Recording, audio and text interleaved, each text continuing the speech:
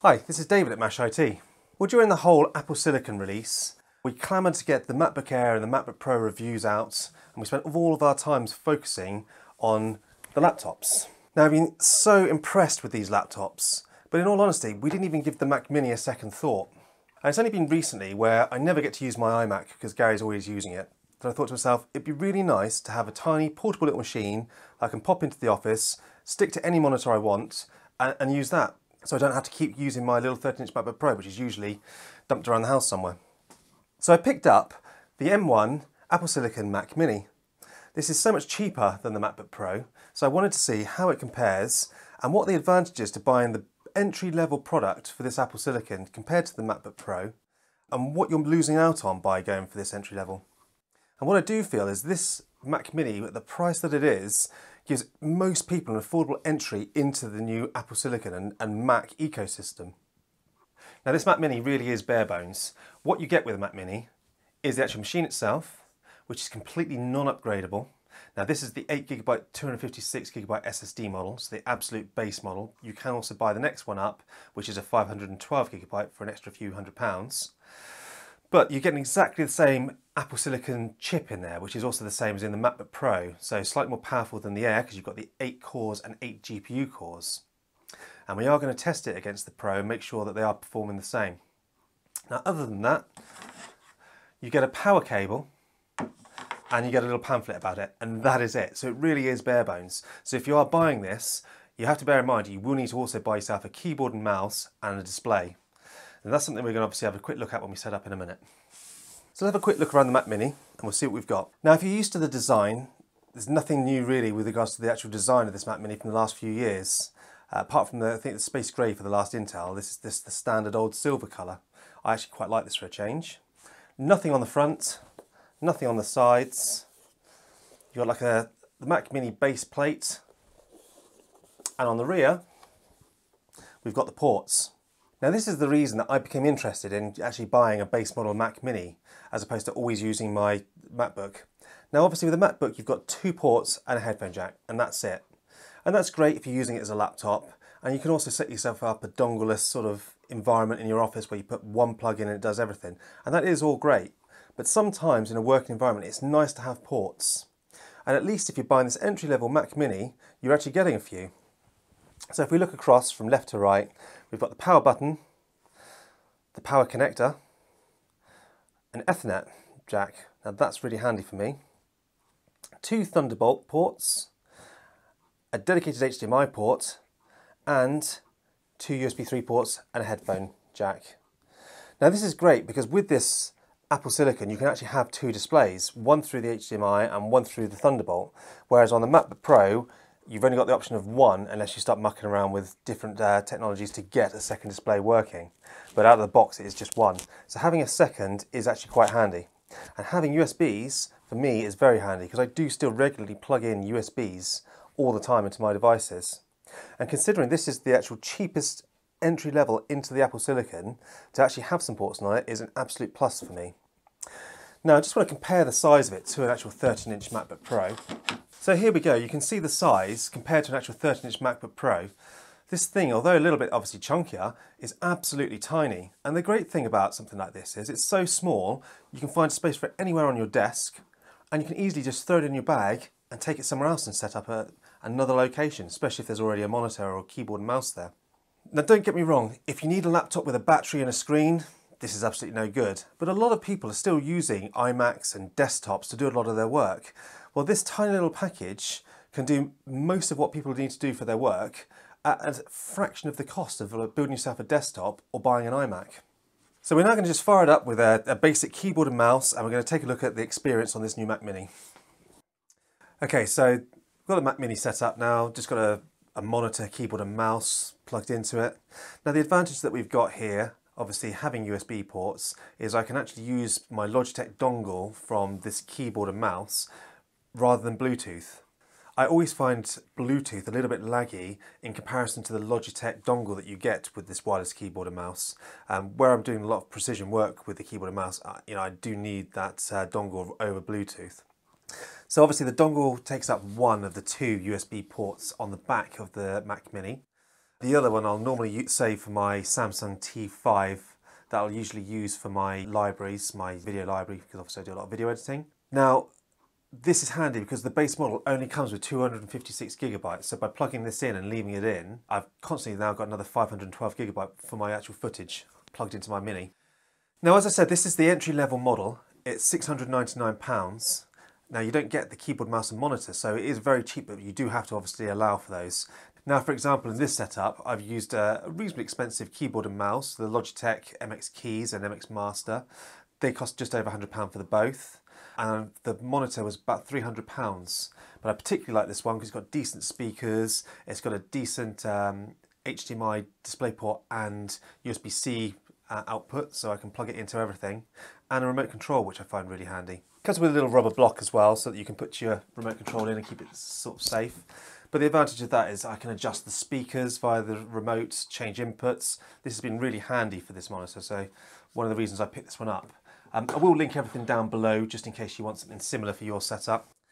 But bearing in mind that obviously this is £699 in the UK, you will have to allow for extras. You could go cheap and probably spend about £150, £200 for a monitor, keyboard and mouse at the lower end and get up and running with a Mac. Obviously as well, that's Apple prices from the Apple Store. Very regularly you can find them cheaper on Amazon or other sites that will have special discounts. So always keep your eyes open if you are going to pick one up. Now, as I said earlier, this model is the base model, but it still has the 8 CPU cores and 8 GPU cores that you get in the MacBook Pro. So it's more powerful than the base MacBook Air. So spec for spec wise, this $699 model is about the same as the $1,299 model MacBook Pro. Admittedly, you don't get the speakers, the screen and the keyboard and battery, which is obviously where that extra value comes in. But if you don't need that, if you don't need a laptop, for £699, this is a great way to get into the Apple ecosystem, and this is as powerful as many desktops. We had a decent Intel 6-core workstation with a RX 570 that we used to use for video editing, and this blows that away, and it's tiny, and it is quiet, and it doesn't even overheat like our Intel system used to. So for the money, you're getting a fantastic little machine that you can just stick under your monitor or at the side of your desk. Now, being the base model, this does have 256GB SSDs, which is why I mentioned the Samsung T5, and it also only has 8GB of RAM. Now, you can go to the Apple Store and upgrade that, but it's very expensive. And from what I've found in my day-to-day use, the 8GB is actually more than sufficient for most people, I would say, with this new architecture. So I think unless you know you've got a need, I would stick with the 8GB and save the money. Now that does take me on to the fact that this does have a fan in, unlike the MacBook Air. This is more like the MacBook Pro. It is a tiny fan, and in day-to-day use, I don't hear it. Now we are going to run Cinebench on it in a minute, and we're going to see how long it takes maxing it out before the fans do kick in so that they're audible. And we will mention that in a second in the performance section. Okay, so we want to just quickly talk about the performance, and I'm not going to go too heavily in depth. We've done that in all of our other Apple Silicon M1 reviews. So I'm going to gloss over this a little bit. But first thing I want to talk about is native performance and Rosetta performance, because as you've probably heard by now, Apple Silicon is an ARM-based chip and therefore doesn't run the usual Intel x86 architecture. So what that basically means is anything that's written directly for Apple Silicon, you're getting native performance and you're getting amazing performance. So all of your Apple apps will already be updated. So Final Cut, Logic, iMovie, Calendar, all of those will be Apple Silicon ready and written for Apple Silicon in mind. Now, obviously a lot of the Intel apps or older apps are going to need to be ported across using what's known as Rosetta, which emulates the x86 code so that it can run on the Apple Silicon chip.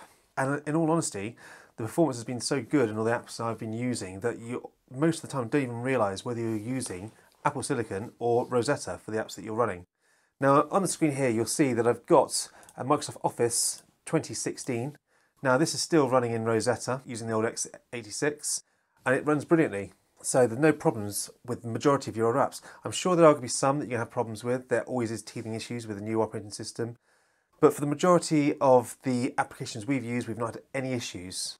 The biggest issues I've had have been with Big Sur rather than Apple Silicon. Now moving on to the actual performance, first I'm going to start off and look at Geekbench very quickly. Now I've completed the Geekbench 5 CPU benchmark, and I've scored 1,733 on the single core, 7,525 on the multi-core score. That's incredibly comparable to the MacBook Pro. I then completed the OpenCL score, which uses the graphics on the new Apple Silicon chip. We scored 18,906 on this Mac Mini. Now, the MacBook Pro scored 19,200 and the MacBook Air scores 16,885. That's the base MacBook Air. That's got 7 GPU cores, hence the lower score. So you can see this is pretty close to the MacBook Pro, and this is very often margin of error when you're talking these sort of scores. We then completed the metal benchmark and we scored 21,904. The MacBook Pro scored 21,754 and the 7 GPU core Air scored 19,134. So again, you can see we're pretty much the same as the MacBook Pro, but above the Air with its mere 7 GPU cores rather than 8. Now, for a bit of a longer test, we completed the Cinebench R23 benchmark in the multi-core and the single core. This fully loads the system for at least 10 minutes. Now, we scored 7,677 points on the multi-core score, which is pretty much the same as the Apple Silicon MacBook Pro, and ahead, obviously, of the MacBook Air, because that does throttle a little bit come the end of this test. But one thing I would like to point out, when I ran Cinebench R23 on the MacBook Pro, after about 7 or 8 minutes, the fan started spinning up and it was audible. Not annoying, not loud, but audible. Throughout all of my testing so far, the fan hasn't spun up enough for it to be even noticeable on this machine. So that's really quite impressive. I guess obviously they've got a bigger volume for the fan and a slightly larger fan in here, but really impressive work by Apple there. So the good thing about this Apple Silicon M1, it does seem to game pretty well as well. Now I'm running Dota 2 through Steam. This is at 1080p high settings, and I'm getting 50 to 60 frames per second. I could easily lower this down if I wanted to, but this is quite comfortable at this. And the best thing is, as well, is there's just no noise. And that's what's so strange when you're used to an Intel machine, coming to a machine where there is no noise.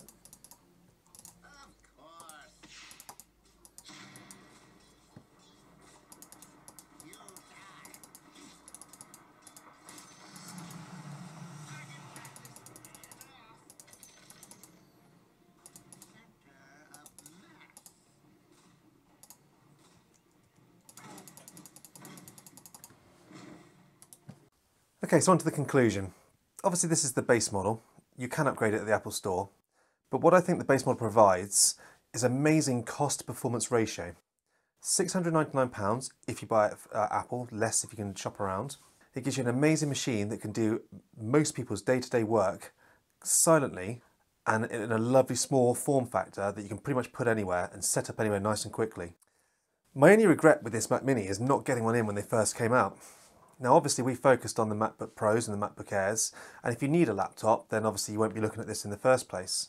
But if you're considering buying a desktop or an iMac, this should be on your radar too. This has probably got the same amount of performance as the 2020 iMac, and that's something we are going to look at in an upcoming video. And it does it for £699, and I still can't believe that. And it's got ports, which is typically un-Apple in these day and age. So you're getting a really good machine that you can use anywhere. You can pack it up and chuck it in a bag and then even move it to another place very easily with the size and weight of this machine as well. So all in all, I think this has been a great purchase for us in the office. And if you are considering buying one, then I definitely think you should go and pick one up because they are really, really good value and a great way to get into the Apple ecosystem without spending an awful lot of money. I hope you've enjoyed this video. If you've got any comments or any questions, please pop them down below and I'll do my best to get back to you. And also please like and subscribe. We've got plenty more videos on this Mini coming up and plenty more content coming soon. Thank you for watching.